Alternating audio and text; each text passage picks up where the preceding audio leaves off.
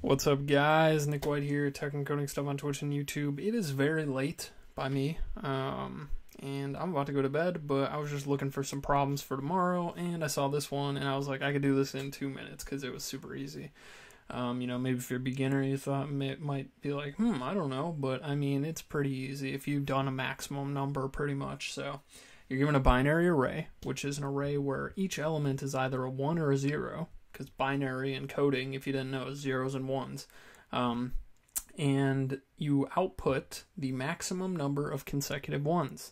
So that means however many ones, the maximum time ones occur in a row, that's how many you output. So there's 2 ones in a row, but there's also 3 ones in a row. So we return 3, because that's, bigger than 2. Little math lesson for you, but nonetheless. If we hit a 0, here's the idea. We're going to keep a maximum and then a current maximum, current consecutive number of ones, or current some kind of variable to keep track of the current consecutive ones. So that will keep track of the current consecutive ones, pretty easy. It'll go 1, 2, and then when it hits 0, it'll go back to 0 because there's no consecutive ones in a row anymore. And then it'll go 1, 2, 3. And there will be a max. So the max will also be getting updated whenever we see a 1. So it'll be 1. Okay, well, now the max is 1. Okay, 2. Now the max is 2. 0. Max is still 2, but the current consecutive ones is back to 0. 1. Max is still 2. 2. Max is still 2. 3.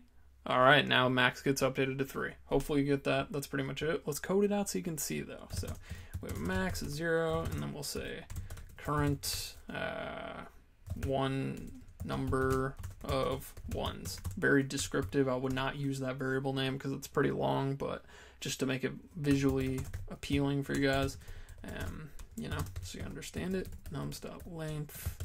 So loop through the array. I would assume you understand a loop, and then we have the 2 options, right? If nums of I is equal to 1, well, and if it's not equal to 1, right? There's 2 options there. And what we're going to return at the end is max. So if it's equal to 1, well, we're going to add to the current number of ones we've seen 1, obviously. And if it's equal to 0, well, the current number of ones is equal to 0 because we're starting over at that point. If we see another 1, it'll get added, blah, blah, blah. And then at each iteration, like I said, we just have to update the max. Whenever we see a 1, we have to check. All right, did we reach a new peak here? So we check against max. We use the math.max method to see the bigger out of the current number of ones and the total max. That's it. Super easy problem. Great beginner problem, though. So I don't hate this being on LeetCode. I think, so there's the success, and I think a bunch of people get mad at easy problems and they dislike, but like, come on. There's beginners, obviously. You got to start somewhere. I think they should have some easier ones, honestly. Get some more rankings.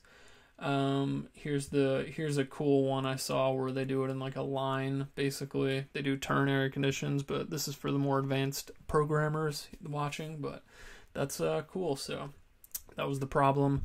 Let me know what you guys think. Let me know if you have questions. You probably shouldn't. It's pretty easy. And I'm doing the premium. I got premium now, so I'm doing those on Patreon only.